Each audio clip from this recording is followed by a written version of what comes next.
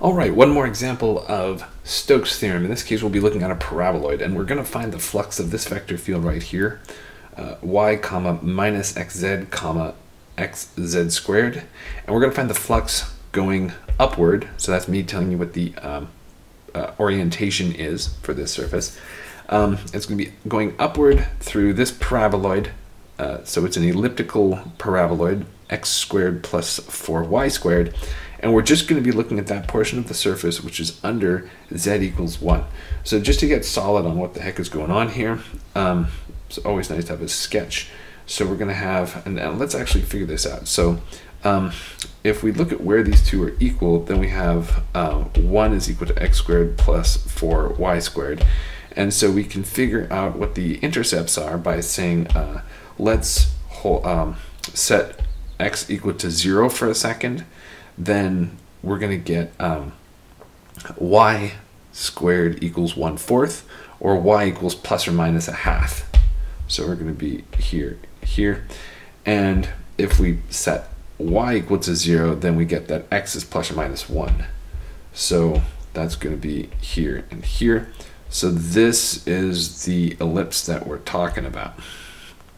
Okay, so we're going to be looking at this ellipse. Oh, except I just drew it stupidly the wrong direction. Sorry, this is the x-axis. There we go. And then this is going to be, oops, this is going to be what it looks like when we lift it up to height 1. So there we go, call it there. Okay, so there's our surface. Oh, sorry, I just drew a cone, but it's a paraboloid. There we go.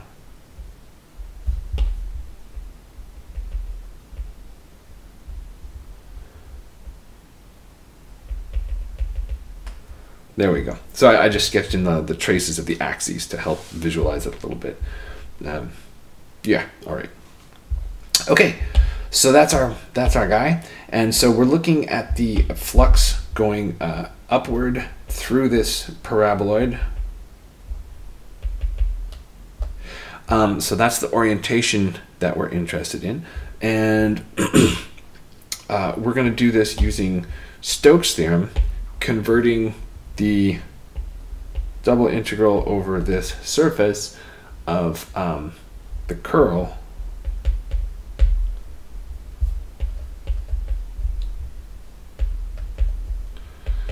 into the circulation integral around the boundary of S.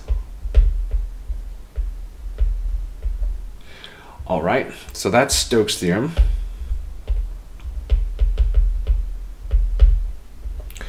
And so now we can just, to go to the next step, we need to have a parametrization for this path, this ellipse that we found over here.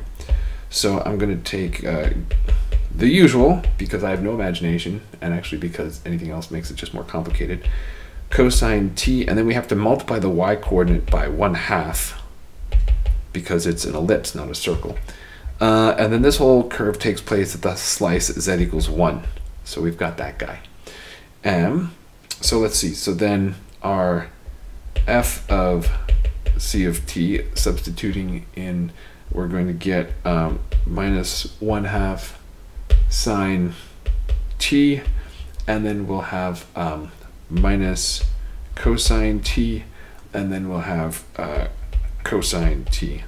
Look at that, those z's and z squares don't do a whole lot when z's just equal to 1, right? Okay, and of course our dc is going to be minus sine t 1/2 cosine t 0 dt. So we can go ahead and continue from this integral and say that's going to be the integral now from 0 to 2 pi in our parametrization, and we've got minus 1/2 sine squared t minus 1/2 cosine squared t plus 0 coming, so that's just putting our dot product together, times dt, and that boils down to just being minus 1/2 the integral 0 to 2 pi dt using good old Pythagoras, and that gives us minus pi. Ta-da! The end.